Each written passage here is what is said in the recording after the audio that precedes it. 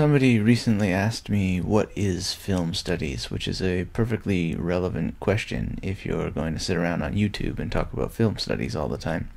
Um, well, typically something like film studies is something studied at a university, which essentially means a place of authority, a place where questions of methodology have been hashed out and continue to be hashed out. And often, when we call something a field of study, like film studies, literary studies, art history, sociology, and so on, we're talking about a certain set of objectives we have, which is namely to bring the diversity of what seems to belong to those different fields, or what can be described by those fields, into some kind of sense or order. So, we can draw connections between them, and not just for any old reasons, but these connections we draw should be productive so that we can do something with them. It should never really be about just gathering knowledge for the sake of gathering knowledge, which is obviously a pleasurable thing to do, and more people should do it, but it should also be about accumulating knowledge in order to think in new ways, and ideally to create in new ways and interact in new ways with the world. And that's at a macroscopic level. The obvious thing here is that film studies should also deepen our appreciation of watching film itself. There's an argument some people have, which is to say that they don't want to study something because it will destroy the mystery of it. And to a certain extent, that's true. I think that if you think about magic tricks, for many people, if they know how the trick is done, if they've somehow come to understand the mystery, either because the magician made a mistake or they went and read a book about it, then the illusion has lost its appeal. But I would argue that that's not really the case with studying film, or it would rarely be the case, because when we study something like film, which certainly does involve a lot of trickery and illusion, seeing through those illusions not only deepens our appreciation of how the films are made from a technical standpoint, but we get to see something about how film works on our minds and how film can shape our behaviors. So there's at least two things going on in film studies.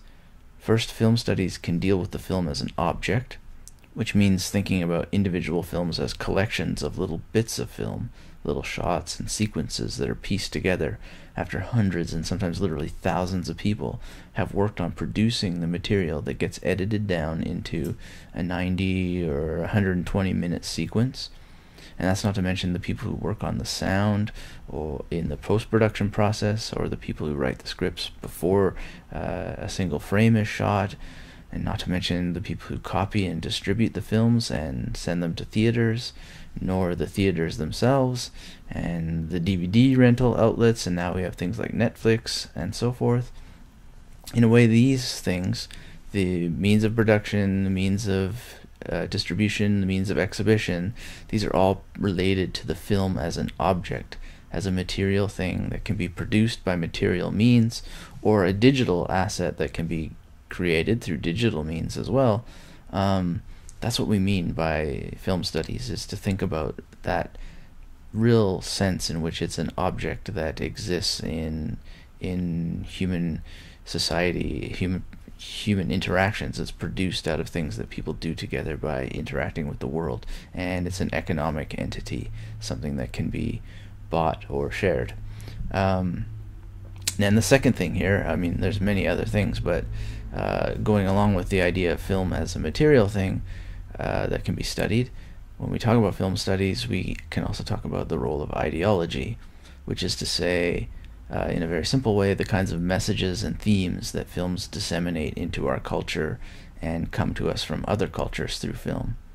I once had a professor who made the very interesting claim that entertainment is never innocent. And what he meant by that is that even the most entertaining film is making some kind of argument. It's trying to convince us to see the world in a particular way. And often what can happen is that films fall into line, either purposefully or unconsciously or subconsciously, that can fall into line with a reigning ideology. And a good example is what we live in North America, which is liberal democracy. And the films in this particular culture will either tend to support or subvert that idea of the liberal democracy which forms the status quo. And so you can support the moral and ethical causes that go along with that ideology, or you can subvert it. But the point being is that a film will typically have some kind of moral argument that it wants to make and wants us to accept, wants us to passively accept, or maybe actively, it will engage us to actively get involved in that position. And certainly there's a lot of war propaganda movies like Transformers that do not want you to just passively accept its feelings about what counts as liberal democracy and so forth. It wants to activate a kind of protectionist stance. So those are two definitions, ways of thinking about what film studies means.